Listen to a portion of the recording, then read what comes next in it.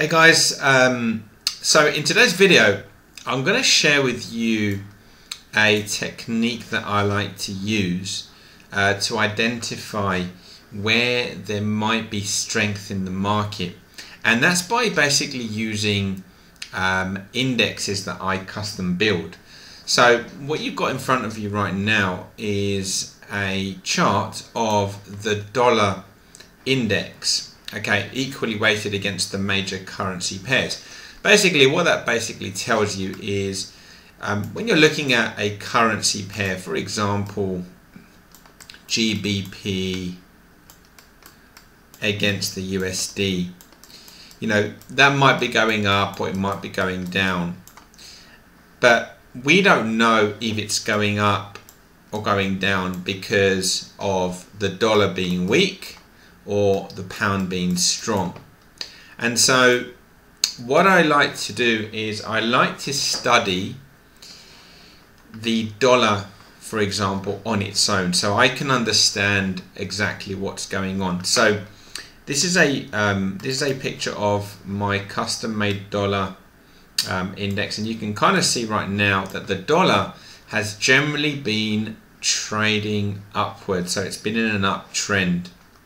You can see that it has basically been making these kind of generally higher highs and higher lows, and we've reached this kind of key point here where we've got a little bit of a flag, and if the dollar was to break up, for example here, then that would indicate a continuation of dollar strength. So in that case we can then go and choose some currencies, for example, to take advantage of that move. So we might, for example, be looking to short euro dollar as an example. So let me just, so if we kind of look at this right now, so we can kind of find out what's going on. I'm going to just, I don't know if it's going to make this quite messy. Yeah, it is a little bit messy, but I did do some weekly analysis, and I'm just going to actually remove these right here and show you what I'm seeing at the moment on the dollar. So right now on the dollar is going towards a high point, but I don't think we're quite there yet. I think there is possibly a little bit more movement upwards in the dollar here. If you just kind of maybe draw that kind of reactive line there, it feels like sorry, I just clicked the wrong thing there. It feels like it's got in it another little pop up to there, and so I think we might just get another push up in the dollar, and then we might find resistance on the dollar. So you can kind of see that the market has generally been holding in this range here.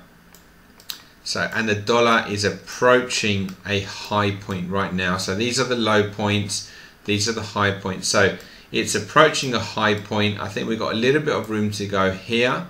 So maybe another push up, and then when we kind of look back on the 4-hour chart, you'll see, as we said before, you've got this nice little flag formation that it just feels like it's got another move up, and then we might end up finding the ultimate high point there. So what that basically means is that if this does indeed break out, so if we kind of use roughly a market angle similar to this, and you know, you can kind of see there, if this was to break out, then I would be wanting to go into the sort of currency pairs like the euro dollar, like cable, and short them. Right now though, we are holding here and we are retracing.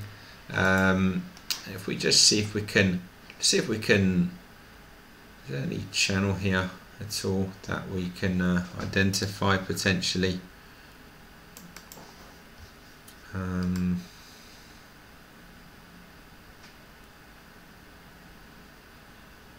Yeah, there's a bit of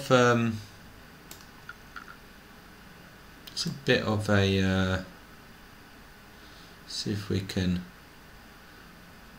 do anything more with that. So you can kind of see here there's a little bit of a channel resistance up here.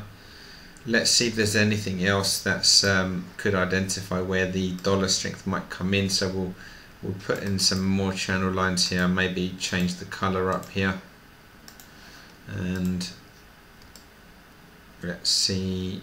Yeah, that looks quite nice. So I think if this can kind of just consolidate and find its way down to here, this kind of block here, and then start to break out, I think that will be a really nice opportunity to potentially get a push up in the dollar and give us some opportunities to take some trades. And then over here we'd be looking to short the dollar against some other currencies to take advantage of a possible pullback, and we'll kind of keep an eye on the weekly chart as well to see if it can kind of reach those high points that we identified, which I believe would be slightly higher than that level there. So that's around 16.8. I think the weekly would be coming in, sorry, I know it looks a bit messy, actually it's exactly the same level.